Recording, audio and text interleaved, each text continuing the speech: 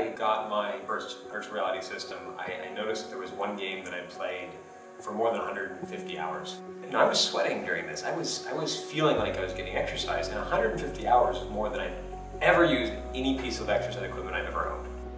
From all the data that we have collected here in the lab, I can certainly say without a doubt that virtual reality is a form of exercise.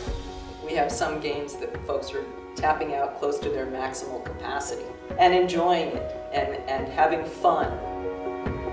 What we used was metabolic equivalent, trying to figure out what this person's above resting multiple of oxygen consumption is. So what you can compare this to is running outside.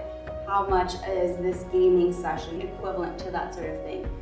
When I think of video games, I've always thought of this sedentary thing. You're at home in a couch and you're playing this game. That is the vision that I had throughout all these years of video games and kind of being proven wrong. I mean, I've looked at physiology and all these other things, and of course running you'll get exercise, of course rowing and all these other activities will give you exercise, but now with the research we've shown, virtual reality games can do just as good. The Virtual Reality Health Institute exists to create games based upon how much exercise they can be, because one of the problems is if you really do have a system that helps you burn calories at a rate that you don't perceive as being a lot, when even though it really is, the tendency is to get done with it and be like, well, I didn't really even exercise.